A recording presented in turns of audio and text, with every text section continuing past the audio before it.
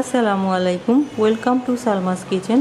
আজকে আমি white chicken অর্থাৎ মুরগির সাদা মাংস রান্না করব। এটাকে অনেকটা কোরমাও বলা যায়, তবে একেবারে কোরমা না। হোয়াইট চিকেন মানে একেবারেই হোয়াইট চিকেন। এই রেসিপিটার জন্য আমার চ্যানেলে একটা রিকোয়েস্ট ছিল, সেজন্য আজকে আমি এটা করছি। হোয়াইট চিকেন রান্না করতে যে উপকরণগুলো লাগবে সেগুলো হচ্ছে, এখানে আমি 500 গ্রাম পরিমাণ ব্রয়লার মুরগির মাংস নিয়েছি। মাংসর পিসগুলো এরকম রেগুলার পিস করে নিয়েছি। আপনারা যেরকম খেতে পছন্দ করেন সেরকম পিস করে নিলেই হবে। এর সাথে আরও যা যা লাগবে, পানি ঝরানো 1 কাপ টক দই। 1 কাপ টক দইকে এভাবে ছাঁকনিতে নিয়ে আমি ছেঁকে নিয়েছি। যেটুকু অবশিষ্ট আছে সেটাই আমি রান্নায় ব্যবহার করব। 2টি বড় সাইজের পেঁয়াজকে ব্লেন্ড করে নিয়েছি। এখানে প্রায় 1 কাপের মতো হয়েছে। আর লাগবে কাজু বাদাম বাটা 2 টেবিল চামচ পরিমাণ, 2টি কাঁচামরিচ বাটা আধা চা চামচের মতো হয়েছে, আধা চা চামচ পরিমাণ সাদা গোলমরিচ গুঁড়া, 1 চা চামচ চিনি, 1 টেবিল চামচ পরিমাণ আদা রসুন বাটা, লবণ স্বাদ মতো, 4টি কাঁচামরিচের ফালি, কিছু আস্ত গরম মশলা, 10টি কালো গোলমরিচ, 10টি লবঙ্গ, একটি দারচিনির টুকরো এইটুক পরিমাণ, একটি বড় এলাচি। এলাচিটাকে আমি থেতলে নিয়েছি ফ্লেভারটা যাতে খুব সহজেই বেরোতে পারে। একটি ছোট সাইজের তেজপাতা, একটি জয়ত্রীর টুকরো, একটা জয়ত্রীর 4 ভাগের 1 অংশ হবে, 4টি ছোট এলাচি। এলাচির মুখগুলো খুলে নিয়েছি যাতে ফ্লেভারটা খুব সহজেই বেরোতে পারে। আর লাগবে রান্নার শেষে 1 চা চামচ পরিমাণ ঘি এবং রান্নার জন্য পরিমাণ মতো তেল। এই হচ্ছে উপকরণ। এখন আমি মুরগির মাংসের সাথে টক দইটা নিয়ে নিচ্ছি। সেই সাথে নিব আদা রসুন বাটা, সাদা গোলমরিচের গুঁড়া, 2টি কাঁচামরিচ বাটা এবং লবণ স্বাদ মতো। এখন সব একসাথে মিক্সড করে নিব।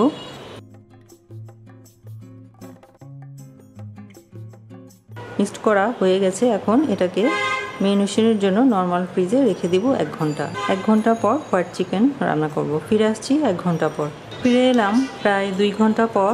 মুরগির মাংসটা মেরিনেশনের জন্য ফ্রিজের নর্মাল চেম্বারে 1 ঘন্টা রেখে 1 ঘন্টা পর বের করে সেটাকে আমি রুম টেম্পারেচারে আনার জন্য আরও 1 ঘন্টা ফ্রিজের বাইরে রেখেছি। এখন হোয়াইট চিকেন রান্না করব। কড়াইতে 1/4 কাপ পরিমাণ তেল দিয়ে তেল গরম করে নিব। তেল হালকা গরম হয়ে গেলে গরম মশলার ফোড়ন দিব। দিয়ে দিচ্ছি তেজপাতা 2 টুকরো করে, দারচিনি, ছোট এলাচি, বড় এলাচি, আস্ত কালো গোলমরিচ, আস্ত লবঙ্গ, জায়ফলের টুকরো। এবারে অপেক্ষা করব গরম মশলায় ফেনা ওঠার জন্য।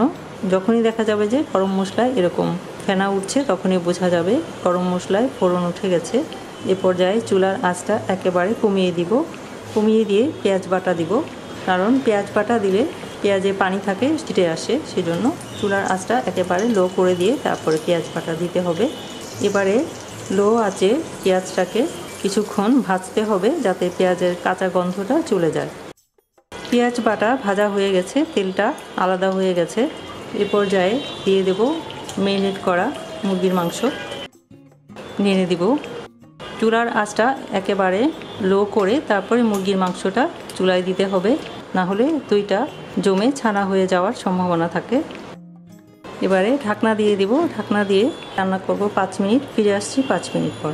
ফিরে এলাম 5 মিনিট পর। ঢাকনা তুলছি। মাংস থেকে অনেক পানি বের হয়েছে। এই পানিতেই মাংসটা সেদ্ধ হয়ে যাবে, আর কোনো পানি অ্যাড করার প্রয়োজন নেই। এখন আবার ঢাকনা দিয়ে দিচ্ছি। ঢাকনা দিয়ে এবার রান্না করব। মাংস থেকে যে পরিমাণ পানি উঠেছে সেই পানিটা প্রায় শুকিয়ে যাওয়ার পর্যন্ত। এর মাঝে 2-1 বার ঢাকনা তুলে নেড়ে দিব, না হলে নিচে লেগে যেতে পারে। ফিরে আসছি পানিটা প্রায় শুকিয়ে যাওয়ার পর। ফিরে এলাম পানিটা প্রায় শুকিয়ে যাওয়ার পর। ঢাকনা তুলছি, নেড়ে নিচ্ছি। এ পর্যায়ে বাদাম বাটা 1/4 কাপ পরিমাণ পানিতে গুলিয়ে নিব। গুলিয়ে এর মধ্যে দিয়ে দিব। বাদাম বাটাটা সবার শেষে দিলাম, কারণ বাদাম বাটাটা গ্রেভিটাকে ঘন করবে। এটা খুব বেশি জাল দেওয়ার প্রয়োজন নেই। এর সাথে দিয়ে দিব কাঁচামরিচের ফালি, দিয়ে দিব 1 চা চামচ পরিমাণ ঘি এবং চিনি, নেড়ে দিব। এ পর্যায়ে ঢাকনা দিয়ে দিব 2 মিনিটের জন্য। ফিরে আসছি 2 মিনিট পর।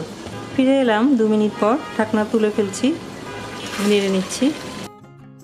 রান্না হয়ে গেছে, চুলা বন্ধ করে দিচ্ছি। এবারে পরিবেশন করছি।